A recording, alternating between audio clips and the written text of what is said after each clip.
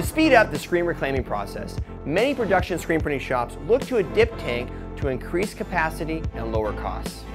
Ryonet's industrial dip tank solution is an economic and effective solution for removing emulsion and softening any ink residue.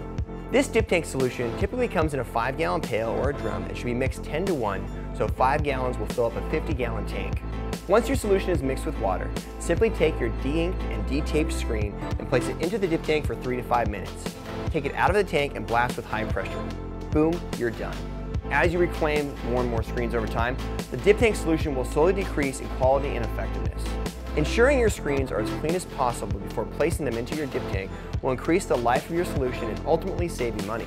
As you find the solution in your dip tank is not as effective as it once was, you can add a little bit more of the dip tank solution into the dip tank to rejuvenate it. This will reactivate the product and will work once again. You don't want to do this too many times because the water will become so overloaded with chemical and solution, it will neutralize the effectiveness of the dip tank solution. To properly dispose of the dip tank solution, once it's no longer effective, scoop or pour out the product through your filtration system or dispose in a rock pile. Scrape out the solids at the bottom and let them dry on cardboard and then dispose of them as solid waste.